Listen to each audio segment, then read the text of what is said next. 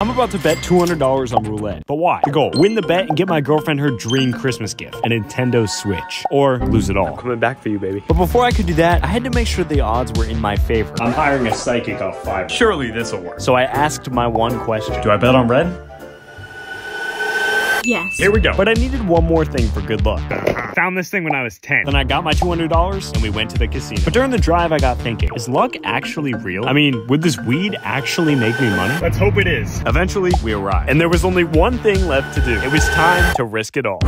Here we go. So I put my $200 on red and it all came down to this. No more bets. This is it. Come on, red.